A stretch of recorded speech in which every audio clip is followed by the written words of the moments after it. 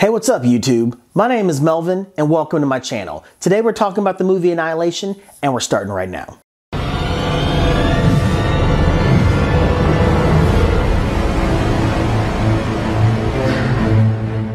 Can you describe its form? I don't know. So it's about 1:30 in the morning. I just got back from seeing the movie Annihilation and I'm not gonna lie, I'm still trying to figure out what in the hell I watched. The movie is directed by Alex Garland, who is also the director of the movie Ex Machina. Now, I saw Ex Machina, I was a little indifferent about that movie, but for the most part, I kind of liked it. It also stars Natalie Portman and a host of other actors like Jennifer Jason Leigh, Gina Rodriguez, not related to Michelle Rodriguez, but strangely enough, actually kind of looks a little bit like her. Tessa Thompson, Tuva Novotny, Poe Dameron from Star Wars, Oscar Isaac. So without giving any spoilers away, the movie pretty much starts out with Natalie Portman looking like she is a very depressed individual, and she goes home and then some stuff happens, and then the movie gets really confusing from there. One of the most used phrases that I notice in this movie is, "I don't know." And when I was done watching the movie, I realized that everything they said "I don't know" to never got answered. So now, to be fair, before I continue on, Annihilation is a part of a 3-book series. Natalie Portman's character is a biologist, ex-army, and her husband has been missing for a very long time. He mysteriously comes home and, without giving things away, there's something wrong with him. She then decides that she's going to volunteer with 4 other women, that they're going to pretty much go into this mysterious place where other well-trained operatives have just vanished and never returned. That is one of the things about this movie and a few other movies that just kind of annoy me. We saw this recipe in Alien. We saw this recipe in Predator. So here's my idea of thinking about this.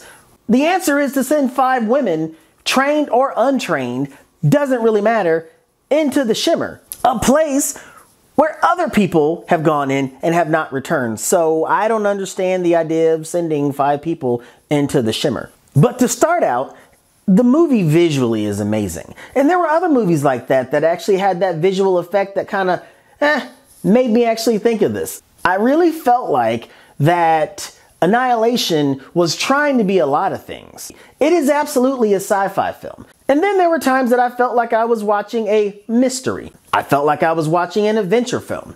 It also felt like it was part horror film. And then I felt like I was in a science film. And then I felt like I was in science class. There's a lot of science talk in this film, which reminds me a lot of the movie Contagion. And I don't know how you feel about that. Okay, so strangely enough, I did kind of like Contagion. The movie also failed to kind of make me care about some of its main characters. But I'm not gonna lie, for some of you, this movie is absolutely going to frustrate the hell out of you. There were times that I felt that the movie was a little distracting. It felt like it had some discord. At times, a little disconnected. It was easy to disassociate yourself with this movie. It was very hard for me to suspend my disbelief. And some other words that I really don't even know what to use yet. But for some, and even for myself, at times the movie was kind of dislikable. Now, what the movie does do well is it does leave you with a little bit of suspense. But the one thing that the movie does, and this is very distracting, is that it asks a ton of questions. I believe we only got answers to a couple. Right now I can't even go into those because I don't want to spoil the movie for you. I'm a little indifferent on how I felt about spending my money to go see it.